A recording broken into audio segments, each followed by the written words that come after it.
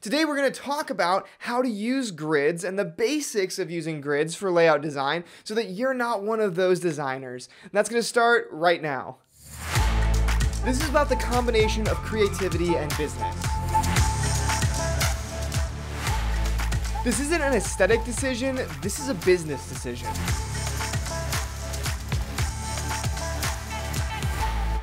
Grid systems are a really important part of layout design. And if you're a young designer or a new designer, understanding how you can use grids in your layouts is going to help you create more dynamic layout designs.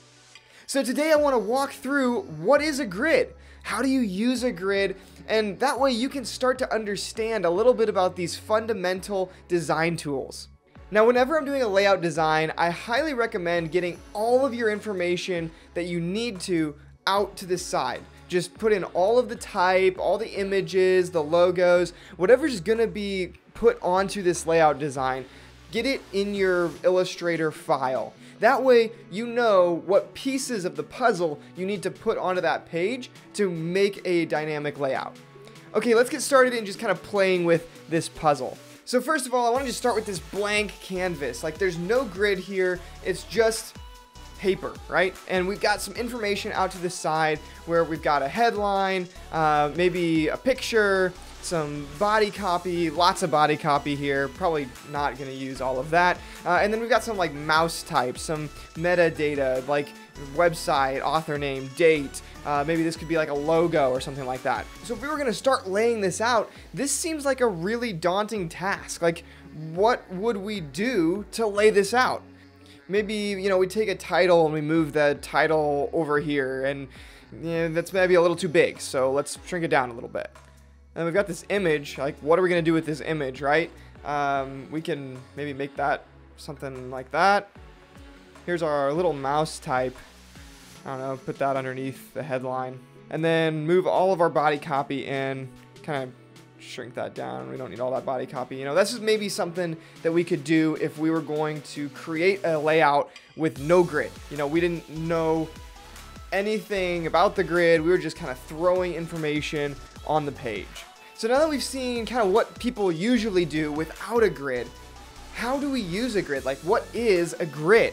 Well, simply put, a grid is just a line or an anchor for your elements, your design elements, those things that we put off to the side that we all have to get onto the page. A grid is an anchor line or a highway for those elements to be connected. So what you need to understand about a grid is simply that it's like a connecting line between two different pieces of information. And when we put two different pieces of information on that connecting line, we actually build a relationship by connecting those pieces. So is there a certain type of grid out there? Well, there are some different grids, but here's the real secret. There's no such thing as a right or wrong grid. That's right, anything can be a grid system for layout design. I'll show you what I mean. So here we've got just a blank page. If I drag a line out, we now have a guide. This is a one guide grid. It's just a one anchor grid. Now let's make it a little bit more interesting. Let's bring out a second and a third from the top there. And now we have kind of three anchor lines, three guides that are forming a grid on this piece of paper. So we can drag this image over and connect it on those grid lines to make something a little more interesting. And then we're going to drag out this headline. And again, what's important to understand is that we are anchoring different elements, different pieces of our design to these grid lines that we've created. Now what that does is it creates a relationship between the different elements. So here we have our body copy. Again, we're just going to drag this out, and we've got everything on one grid axis, that grid going vertical along the paper. Now what this does for us is it makes the information related. We've kind of built a rule of thirds grid here where the axis of the grid is in that third quadrant of the page. And if you don't know what the rule of thirds is, definitely go check that out because it's really aesthetic and it's built on the golden ratio, blah, blah, blah, blah, blah. Really important to understand for design. But thirds look really nice. So we've got this kind of like thirds grid.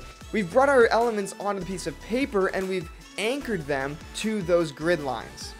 So if you look at these two side by side, remember the first one, we just didn't have a grid, we just kind of like threw everything on the page, and actually I naturally formed a grid on the right hand side. But on the new design, we have a simple 3-line, 3-guide grid, and it looks a little bit more visually interesting because we used those boxes that the grid created to put our content into. Okay, so now you're starting to understand grids. You're understanding that these lines become the anchors for our content, that the boxes the grid creates become the containers for our content, and using containers that are on the same plane or on the same grid line creates a relationship that makes the design more visually interesting. So let me show you what we can do with more complex grids, and we'll just kind of really quickly look at some different layouts on different types of grids. Now remember, there's no such thing as a right or wrong grid. You just have grids. Now for the purposes of this video, I've already pre-built a few grids that I thought looked kind of interesting, and we're going to use those to lay our content out. But if you are a new designer, you can find grid examples online that you can use, or you can just build your own. But I don't recommend building your own until you understand the fundamentals of grid layout by using some pre-made grids, and that way you can start to understand what looks visually aesthetic and what does not. Now, as you become a more advanced designer, grid systems actually become part of your subconscious, where you always end up laying out stuff on grids without even knowing that you're doing it. So most of the time when I create a layout design, I don't use a grid system because I just do it naturally. But if you aren't there yet and you kind of struggle with grid systems or this idea of grid systems, find some online and start using them to kind of help yourself understand how to use them better. Now let's look at these examples. So here we have just a basic 2-column grid. There's 2 main columns for content and then kind of a margin around the side. You can see those 2 columns there, and you have a gutter in the middle. That's a spot where you don't want to put content. Now if we drag our image onto the canvas, maybe if this is a header image, we want it to be really big. So we can actually break the plane of one grid and use both boxes in those columns to create a bigger focal point image. This is a main thing that we want people to see. But for this title, maybe we don't want it to be quite as emphatic. So we'll shrink that down, and then we'll bring the box over so it fits in one of those columns. Remember, this is a 2-column grid. Now if we bring the body copy over, let's go ahead and fit this body copy. Whoa, let's go ahead and fit this body copy onto the plane there. And we'll just drag out a second piece of body copy and kind of make that along the column. Now this is a really simple 2-column grid layout, and you actually see this exact layout used in newspapers a lot because it's really easy if you have a lot of type, if you have an article or you're doing a design for a magazine. Using a simple column grid is a really easy way to create a nice aesthetic layout that's really easy to read and look at while maintaining all of the content, getting all that content onto the page that you need. Here's another example of using the exact same 2-column grid, but a little bit different layout. This is kind of a traditional newspaper layout that you might see on a newspaper if you still read newspapers. Now we use that really simple 2-column grid, but what makes grids more interesting is when we start to add more elements to them. So here is a 2-column grid, but it's got another break in that column section. So we've actually taken those 2 columns and we broke them a couple places vertically to create a little bit more of an interesting grid. So because we have more grid lines, we have more places that we can put the content, and we can break up the content in different ways. So here maybe we have a really big headline in one column, we put the body copy in the other, and then we use maybe those small content boxes for a split image of some sort to kind of break that image up into something that's a little bit more visually interesting. Now of course you can't do this with everything, but sometimes it can produce a really cool and unique layout. So here's an example of how we used that grid. Now here we have a 3-column grid, but we've added a lot of horizontal lines, so we've broken this grid into a lot of different boxes.